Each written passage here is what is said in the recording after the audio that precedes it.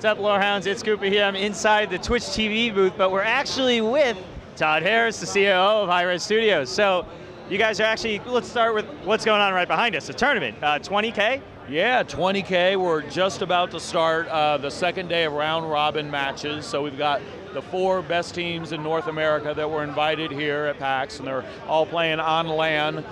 So we've basically got Dignitas, Cognitive Gaming, Denial eSports, and Reason Gaming all playing. And so Smite's eSports is doing pretty well. Have you guys, I mean, so this weekend, is there like a team that's really kicking butt, really cohesive, or is it kind of just general pro gamer style right now? Well, I mean, I would say the going-in favorite is probably Team Dignitas. We've been running weekly tournaments. As you know, every Saturday we've been running a North American tournament. So these teams have faced one another for a while now. Sunday we do the European side of things. So the leader in the scoreboard right now is Dignitas, and they have played together for a while, have really strong play calling, but it really is anyone's tournament. So we'll see what happens.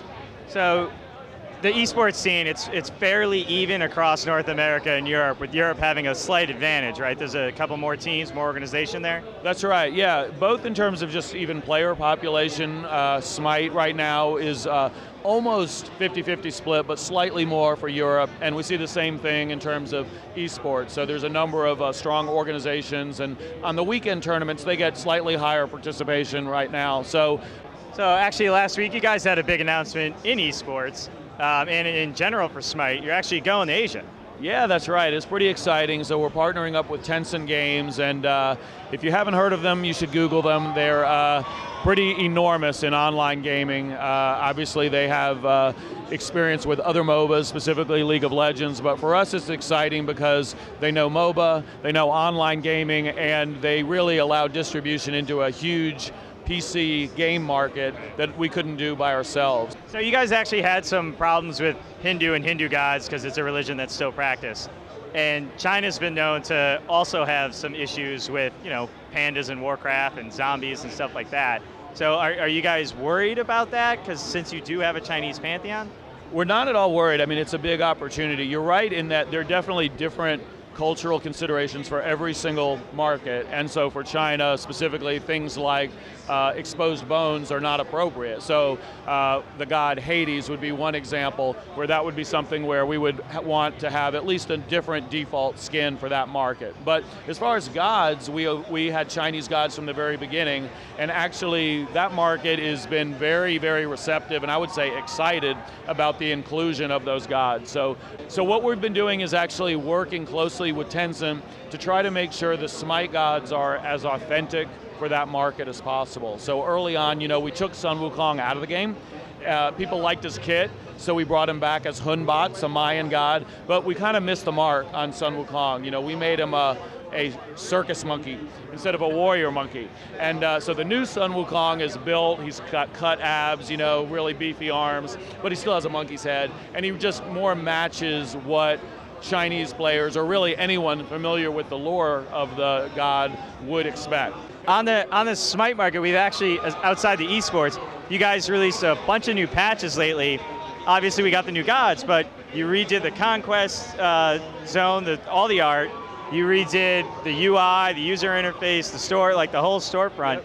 Are you guys getting that close to launch now? Like, can we really start expecting that beta tag to finally go away? No date yet, you know, keep working on that Cacodemon skin.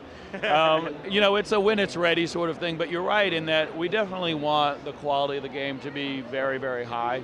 And so not only new gods and focus on balance and competitive play, but we have hit each of the maps, as you said, redid, you know, everything in Conquest map, gave it a very different theme.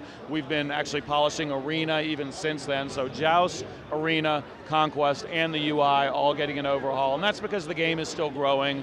So could we expect any upcoming game modes, or are we kind of like done with that as you push to final? So we're not looking for any new game modes that are always on the queue, but we did last week talk about the next big change, I guess, for Smite as far as game mode, and that is technical support for 10 versus 10, which is not something you see in MOBAs, and it's just crazy in the studio. I mean, 10 alts on top of each other is just insane. I want to see 10v10 pre-mates. Oh, yeah, exactly.